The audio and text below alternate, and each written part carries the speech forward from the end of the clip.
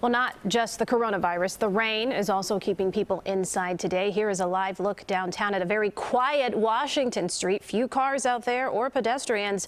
Meteorologist Mary Kay Kleist is here with a real-time check of the radar. Pretty active, Mary Kay. And with 44 degrees, Erica, it feels so damp and chilly out there because this is cold rain with a breeze off the lake. The water temperature is only 42 degrees. I want to show the wider view, though, because the end is in sight. I'm thinking we'll hang on to this rain for about 2 more hours. Then it finally tapers off, but drizzle and fog, that will linger through the night. But the rain shower activity will be tapering off before 8 o'clock. We'll hold the cloud deck in and dip to about 39 degrees for a low. So right now it is chilly out there. We have 44 degrees currently. We're going to get that break overnight, but keep drizzle in. Then tomorrow our next system ramps up. Heavy rain midday with the warm front.